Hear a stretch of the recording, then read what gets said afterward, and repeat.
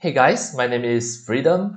Today I'm going to show you how to adjust the normal map and actually what is the normal map and how can we use it in iClone 8 3D animation software to make the rendering effect to have the bumps and the normal. You can see at the left hand side, this is a 3D models that without the normal map. Now you can see this is my iClone 8. If I delete the normal or what we call the bump map, I just delete it. Now you can see if I go to the key light here and then I make sure make it visible and I press E to adjust the direction of the light.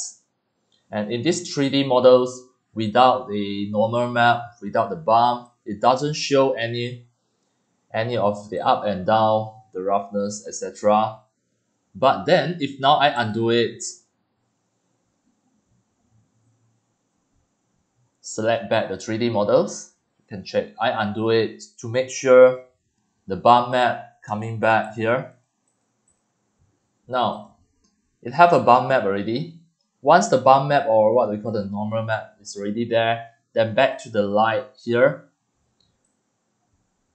You can see when I adjust the direction of the key light or anything, you can see that it influenced the surface reflection of the 3D models. Now, if I delete it again, the normal map here, you can see everything disappear. It is just like a flat surface without any of the bump. Now you can see this is the effect.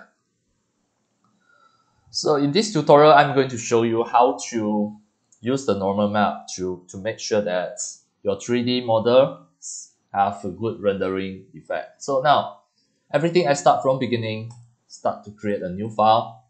And then, now on my desktop, you can see I have the textures here. The first ones, what we are going to looking for is the diffuse. This is the diffuse map. And then, the normal map, or what we call the bump, is just something like this, the purple color. This is what we call the normal map. So now, in my iClone 8 3D animation software, I go to the content, go to search some props, and this is just a demo, this is just an example. I will just use a simple prop, a 3D blocks here. I will choose the ball. First, I will choose a ball, and the next ones, I will just choose a plain square like this. Right now, this is the ball, and next, let's say I already choose the ball already selected. Click the material. This is the base color, and this is the bump. Everything is just simple. And then now I have this, the textures. Actually, you can search it from internet. I will show you how to search it. So now I close. I start my browser. Here, in your Google, you can search the texture heaven. It is at here, the texture polyheaven. Click into this website, then you can download a lot of the textures. It is included the normal map as well. Now here you have to choose, let's say choose 1K zip, and here you can just all choose the JPG. It's okay because JPG has a smaller size. This one no need, the blend also no need. Once you click download, then it is going to download it as a zip file. Once you download it already, you can just extract it into your folder. Now, if I click on that, this is a zip folder, and then it is all right here.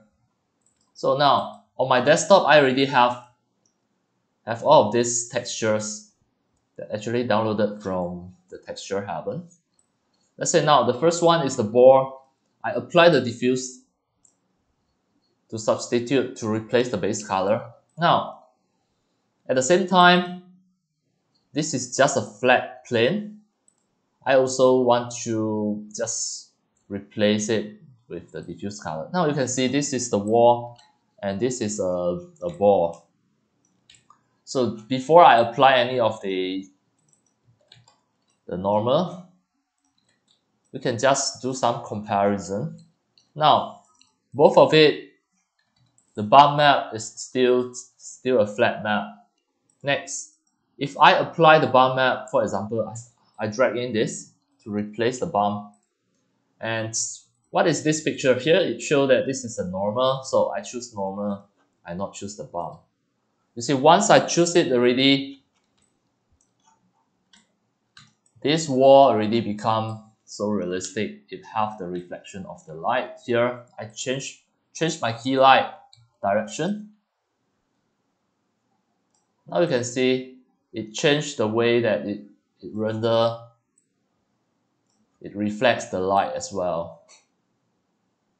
So if I delete the normal map, this type of the effect will disappear. It just appear like a wallpaper. So you better to have a bump map or what you call the normal map. For this board, it is also the same. I drag in the normal map, choose it as a normal map here.